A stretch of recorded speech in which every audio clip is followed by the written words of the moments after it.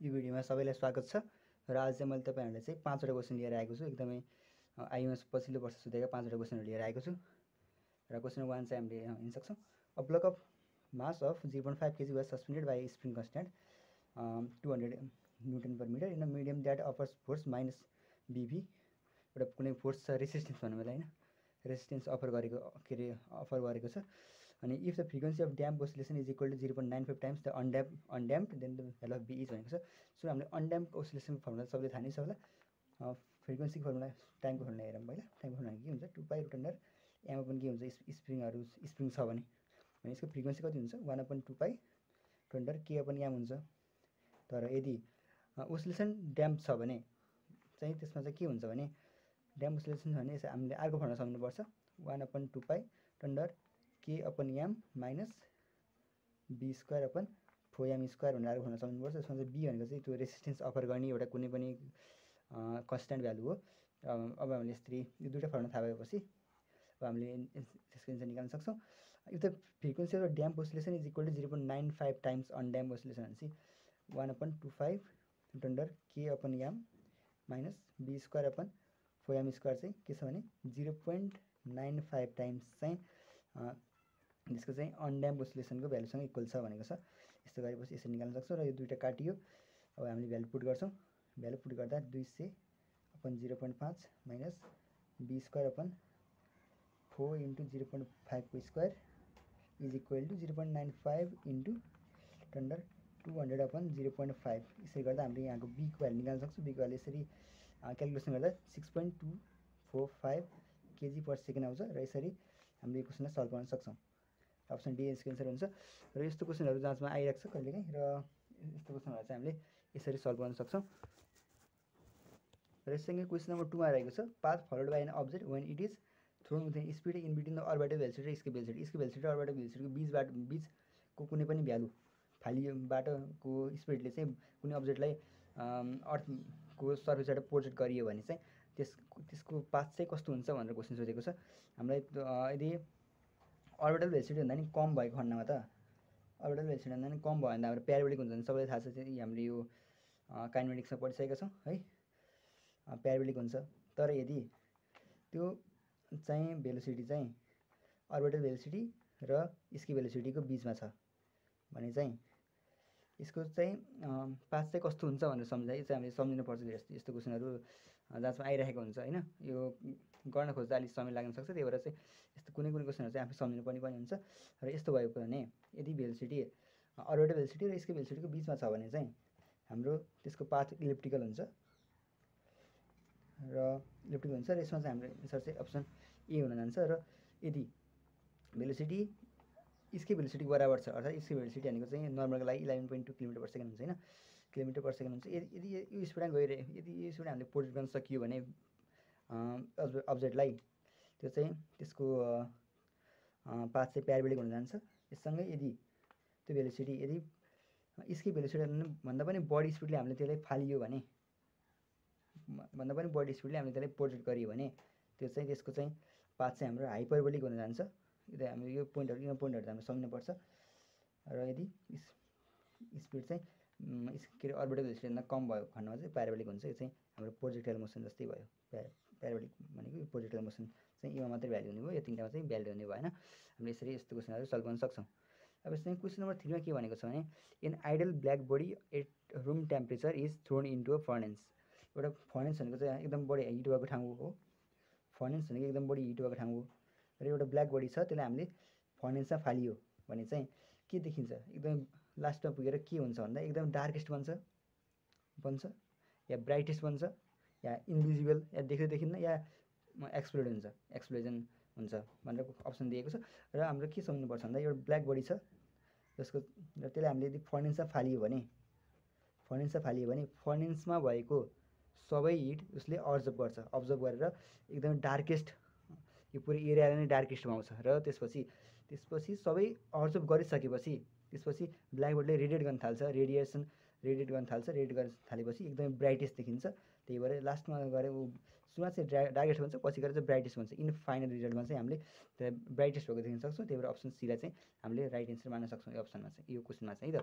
जस्तै हामीले question number 4 चाहिँ मैले यो म्याथमेटिक्स क्वेसन हो, पनि पछिल्लो वर्ष आएको क्वेसन हो। The position vector of triangle are 3i cap plus 4j cap plus 5k cap अनि i cap plus j cap S i cap plus k cap र i cap plus 7k cap and 5i cap plus 5j cap. The distance between अर्थो centre and circum centre is भनेको छ।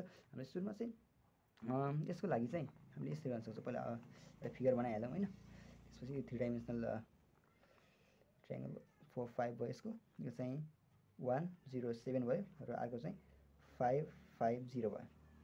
यसरी सरसर्ती हेर्दा अब हामीले सुरुमा दिएपछि हामीले अब अर्थो सेन्टर र सर्कम सेन्टरमा आएको छ, यसको डिस्टेन्समा आएको छ।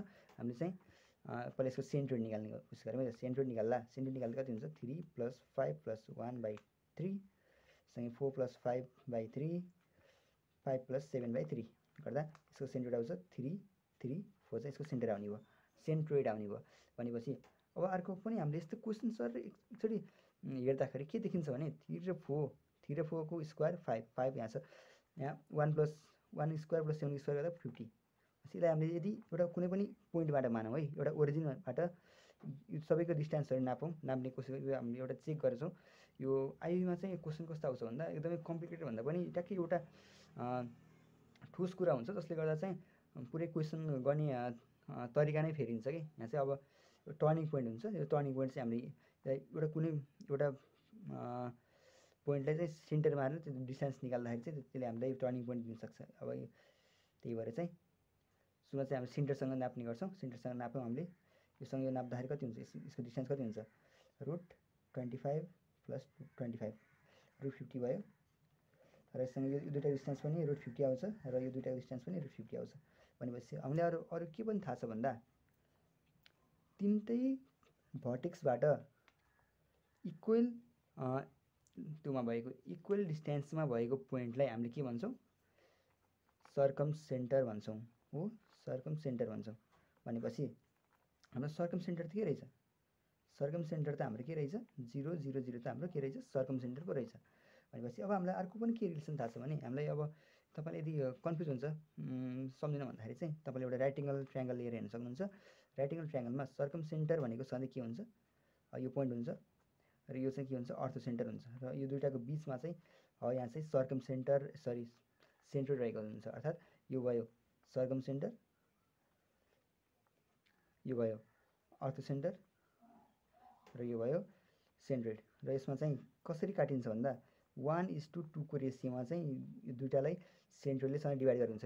जुनसुकै ट्रायङ्गललाई पनि डिभाइड गरेको हुन्छ। मैले यो इक्जामको लागि राइट एङ्गल ट्रायङ्गल लिए, जुनसुकै ट्रायङ्गललाई पनि अर्थो सेन्टर र सर्कम सेन्टरको बिचमा भन्दा पनि 1:2 को रेसियोमा 2:1 को रेसियोमा चाहिँ सेन्ट्रोइड हुने गर्छ भनेर हामीले निकाल्न सक्छौँ। अब हामीले सर्कम सेन्टर पनि निकाल्यौँ, सेन्ट्रोइड पनि निकाल्यौँ। अब दुईटाको डिस्टेन्स निकाल्यौँ हामीले, सर्कम सेन्टर र सेन्ट्रोइडको डिस्टेन्स निकाल्दा कति हुन्छ 3 को स्क्वायर प्लस 3 को स्क्वायर प्लस 4 को स्क्वायर अर्थात् 9 + 9 + 16 भनेको √35 √34 आएको छ।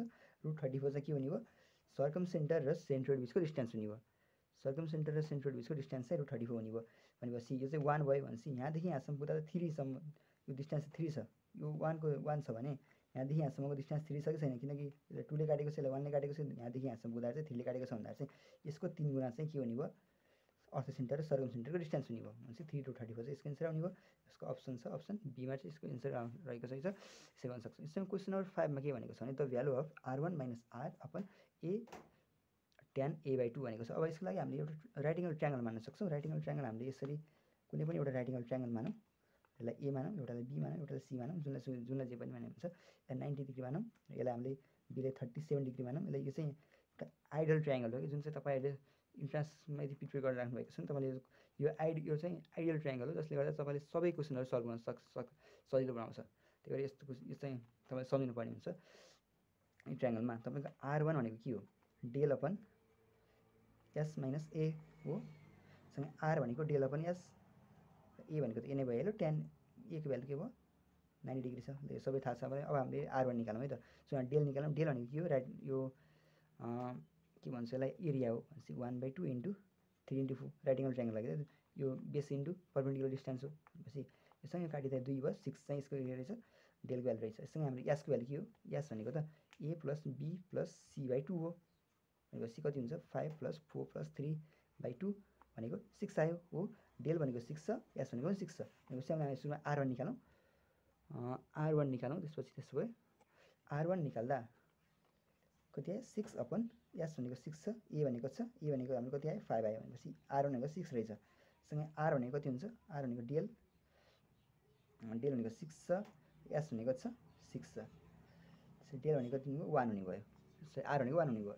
हामीले यहाँ भ्यालु राखौँ r1 भनेको 6 माइनस 1 अपन a भनेको छ a भनेको हाम्रो 5 छ इन्टु tan a/2 अर्थात् 5/5 इन्टु tan 45 भनेको चाहिँ हाम्रो 1 आयो।